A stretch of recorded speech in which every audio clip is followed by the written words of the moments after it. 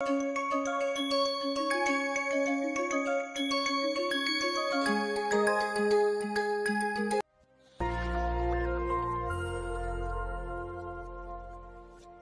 this lecture, we will be discussing the unusual oxidation states of the actinide ions. Uranium-5 species we have reported before while studying the aqueous ionic species of actinides. Now U5, that is UO2 plus ion, has a very low stability in the aqueous medium, but some of the uranium-5 complexes given in this scheme, you can see these type of complexes, they are stable for even 7 to 10 days. In pH 7 to 10 for several days, these type of complexes are stable. And the medium where these type of complexes are formed is DMSO, TSF or pyridine. In all these cases, this 222 krypton plays a very important role while forming this type of complexes, because that forms a cationic species with the potassium, and then this complex which is having an anionic species as mentioned here, this forms sort of an ion pair, and that is how it is stable. Plutonium-7 and Neptunium-7 are already reported in solids or solution phases in alkaline media. Some of the examples are given here. This type of species which is mentioned are there. Now plutonium nitrate complex, which is reported whether plutonium is heptavalent in the PuO3NO3 2-, this type of species, the structure which is given below. So here it has been proven theoretically that plutonium may be heptavalent in this type of complexes. Now unusual oxidation state of thorium, as we know thorium has +4 as the most common oxidation state, and because of the F0 configuration, it has very stable oxidation state, and we have most of the thorium complexes in the +4 states. But there are some reports in which in thorium-3 complex, this is the tris cyclopentadienyl thorium, this complex is reported, where thorium is in the +3 oxidation state, and also analogous complex is also formed, and where thorium is having +2 as the oxidation state. So these are some of the unusual oxidation states of thorium. There are many other examples, but I have quoted only these two here. And also there is an interesting species of thorium-3+ in the C80 fullerene structure as given here. In this case, you have two thorium-3+ ions going inside the fullerene case, and they are getting stabilized due to the thorium pi interaction within the fullerene system as shown here. Very stable complex formation is there, where the thorium to thorium bond distance is around 3.816 angstrom as shown here. And this has been proven both by experimental as well as quantum chemical studies. Americium-4, as I have already mentioned in previous classes, the most stable oxidation state of americium in aqueous solutions is the +3 state. Now americium-4 formation is very difficult because immediately it disproportionates as shown here, the low acid concentration. So 3 americium-4+ plus 2 H2O going to 2 americium-3+ plus AMO2 2+ species. Now this americium-4 species, this has disproportionated, and this diagram is given here, where the starting concentration of americium is 10 to the power -3 molar, that is a millimolar solution of americium-4 has been taken, and that is disproportionating. You can see here with the americium-6 and americium-3. The concentration of americium-3 is roughly twice that of americium-6, which is satisfying the equation given above. The profiles of americium species are presented in the figure given here. Americium-6, I have mentioned before that it is used in the session process for the separation of americium and curium. So americium 3 is oxidized to americium 6 or AmO2 2 plus ion by ammonium persulfate, and then PVP extraction of americium 6 can be done in the similar manner as the uranyl ion extraction is done from the nitric acid medium. Now coming to the analytical chemistry of actinides, we should be in a position to analyze the actinides. Those of them are highly radioactive, then there is not a problem because we can go for the radiometric method of estimation. But those with relatively lower radioactivity, there are other methods for analysis. So I will be giving a general method of analysis for some of the early actinides like thorium, uranium, neptunium and plutonium. These 4 actinides I will be mostly discussing. And these actinides, they form insoluble precipitates in their +4 oxidation state with hydroxide, oxalate, iodate, fluoride or even peroxide. It can also be done by organic reagents such as copperon, benzoic acid or hydroxyquinoline, and those precipitates can be filtered and estimated by gravimetric method. For thorium +4, the inorganic precipitates, as I have already mentioned, such as the thorium hydroxide or peroxide or oxalates, they can be heated in a furnace to yield the oxide, that is THO2. And the organic precipitates, they can be directly filtered, dried and weighed to give the exact amount of thorium. There may be interference if there are other tetravalent ions present in the solution like zirconium, titanium, hafnium or even some trivalent metal ions like the rare earth element. Uranium precipitation can be done by carbonate-free ammonia to yield ADU or ammonium diuranate, which can be converted to U3O8 upon heating, and then by weighing this we can find out how much is the uranium present in this final product. Neptunium, in this case in the +4 oxidation state, can be precipitated as oxalate or peroxide from hydrochloric acid or nitric acid medium. Same way, plutonium 4 plus can be precipitated as its insoluble peroxide, hydroxide or oxalate. Plutonium valency adjustment is required in this case, as I have already mentioned.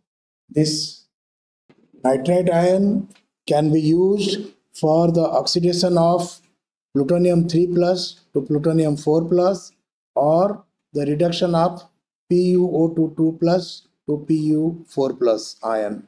The other popular method of analysis of the early actinides like thorium, uranium, neptunium and plutonium is spectrophotometry. For thorium, very specific reagent is there, that is thoron, which can be used to obtain the red colored complex of thorium 4 plus with a lambda max at 545 nanometer. However, there can be interference from zirconium, titanium or other tetravalent actinides. Arseniazo 3 is also used for the estimation of thorium 4 plus, where it observes at 650 nanometer, but there can be serious interference by other actinides like uranium and plutonium, which also form complexes giving rise to color, and observing at again close to 650 nanometer. Uranium can be analyzed spectrophotometrically by different methods. Uranium itself, it observes in the range of 400 to 450 nanometer. That means the yellow colored uranyl nitrate solution, it can be used for its estimation with a epsilon value of around 30, and around 1 milligram per ml solution is used for this purpose.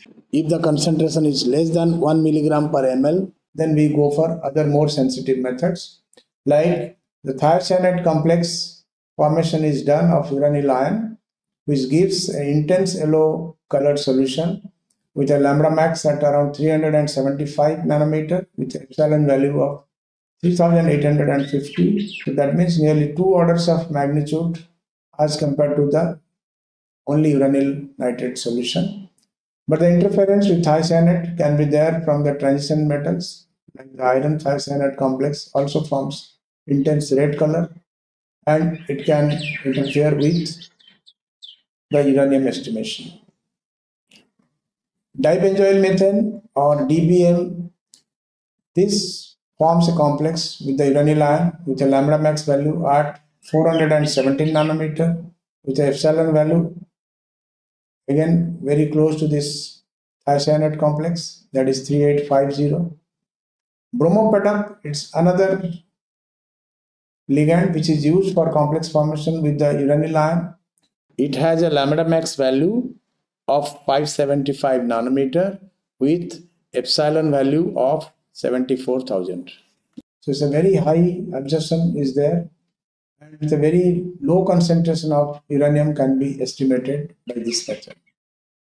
Neptunium 4 can be estimated if it is there in the nitric acid solution at 964 and 704 nanometer. These are the characteristic bands of Neptunium 4 with epsilon value close to 100. Neptunium 5, it has a sharp band at 983 nanometer, and Neptunium 6 has again a sharp band at 1230 nanometer. Arsenazo 3 forms a green colored complex with Neptunium 4 in hydrochloric acid or the nitric acid medium with a lambda max at around 665 nanometer. But quantitative reduction has to be ensured, otherwise there will be errors in the results. So Neptunium oxidation state has to be maintained at plus 4 by using reagents like ferrous sulfamate, and which we have already discussed. Neptunium 4 also forms color complex with thoron with lambda max at around 540 nanometer. So it can interfere with the estimation of thorium, and the same way thorium also can interfere with an estimation of neptunium by thoron. Plutonium species give characteristic absorption bands. Plutonium 3 has characteristic bands at 603 and 560 nanometer. Plutonium 4 at 470 and 700 nanometer, and plutonium 6 at 953 and 833 nanometer. Thoron and arsenazo 3 can also be used for the estimation of plutonium 4 plus ion, but the results can be erroneous if some of the actinide ions like thorium 4 plus or neptunium 4 plus is present in the solution. Now coming to another important topic is the autoradiolysis. We know most of the actinides, they are undergoing alpha decay, and under the action of its own alpha radiation, the actinides can undergo oxidation and reduction reactions. So I have taken in this case only the case of plutonium, which is one of the most important actinides, and plutonium oxidation state, how it is changing because of this radiation emitting from the plutonium. I will be discussing that in this section. So because of this alpha radiation, plutonium 6 is reduced to plutonium 5, which in turn disproportionates. Plutonium 4, which is formed from the disproportionation reaction, and it reacts with the plutonium 5 again to give the plutonium 3 and plutonium 6. So that is how plutonium 6, if it is present under the autoradiolysis, it can go to the all the 4 oxidation states like 6, 5, 4 and 3, and after some time we have the mixture of plutonium 6, 4 and 3 because 5 is immediately disproportionate. Now plutonium mostly consists of the 2 alpha emitting nuclides, that is 238 plutonium, 239 plutonium with half-lives of 88 years and 2.4 into 10 to the power 4 years, but other plutonium isotopes are also giving alpha, but these two are the most important. So that is why I am considering these 2 isotopes of plutonium. And the alpha which is emitting from them, you can see if you have 1 milligram of plutonium 238, this gives 4 into 10 to the power 10 alpha per minute. And if you have 1 milligram of plutonium 239, it gives 1.4 into 10 to the power 8 alpha per minute.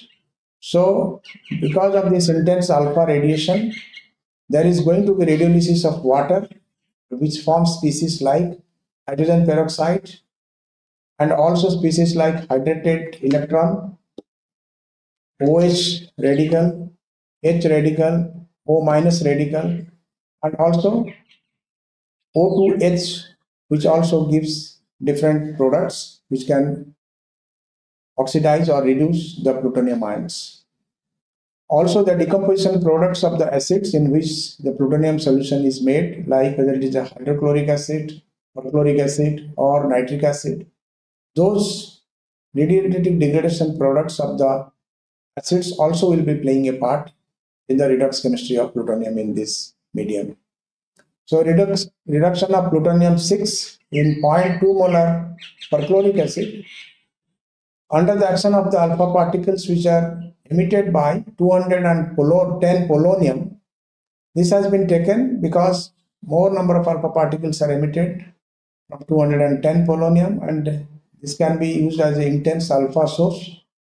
So when this in this study, when this radiation dose is lower than 3 kilogray, then plutonium 5 forms in the solution with a G value of 3.2. So the G value means with 100 eV radiation, how many products are formed? That is 3.2 is the average value formed. And when the dose is higher than 3 kilogray, then plutonium 4 is formed with a G value of 1.6. Finally, when the dose exceeds 11 kilogray, plutonium 3 is accumulated with a G value of 1.1. So these products which are formed from the radiolysis of plutonium 6 in the presence of 210 polonium, this does not depend whether this reaction is taking place in the presence of air or not. The theoretical yield for the reduction of plutonium 6 to 4 is 3 ions per 100 electron volt, which is in agreement with the experimental results obtained in this study as mentioned above. Continuing in this autoradiolysis, in a 1 molar solution of perchloric acid containing 0.01 molar plutonium 239 in the plus 4 oxidation state at 25 degrees, the average oxidation number of plutonium changes by 0.014 every day until it becomes 3.02 to 3.05. The gas evolved from this solution, which consists of oxygen and hydrogen, which is coming from the radiolysis of water. And also the solution is found to contain a substantial amount of chloride ion, which is coming from the radiolysis of perchloric acid. The theoretical reduction yield of plutonium 4, like that of the plutonium 6 just discussed in the previous slide, is around 3 ions per 100 electron volt. The G value of 3.5, which is experimentally seen, is because of the slightly error due to the plutonium 4 reduction from the radicals from the spores actually coming because of the alpha particles. The radiolytic transformations of 238 plutonium, which is giving significantly more number of alpha particles, again in the plus 4 oxidation state and in the plus 6 oxidation state, was studied in 1 molar perchloric acid, and the radiation dose was around 0.15 gray per second. The concentration of plutonium 4 remained constant in this case, whereas that of plutonium 6 was reduced to give plutonium 4 and plutonium 3. The yield in this case was low due to the slow reaction in 1 molar perchloric acid. Autoradiolysis of plutonium in nitric acid medium. Nitric acid medium also leads to the autoradiolysis of plutonium, similar way as I mentioned for the perchloric acid. In 0.18 molar nitric acid, if we have a solution of 0.01 to 0.03 molar plutonium, which contains around 80% 238 plutonium and 20% 239 plutonium, then it was found to have average oxidation state of 3.3. With increasing the nitric acid concentration to around 1 molar, the average oxidation state has changed to around 4.